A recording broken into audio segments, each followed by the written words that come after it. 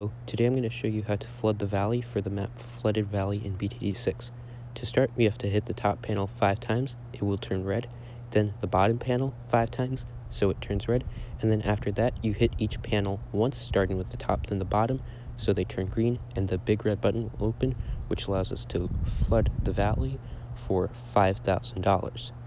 This is a trick that you can do to get a lot more water space on this map, although it will delete all your towers, so use it sparingly.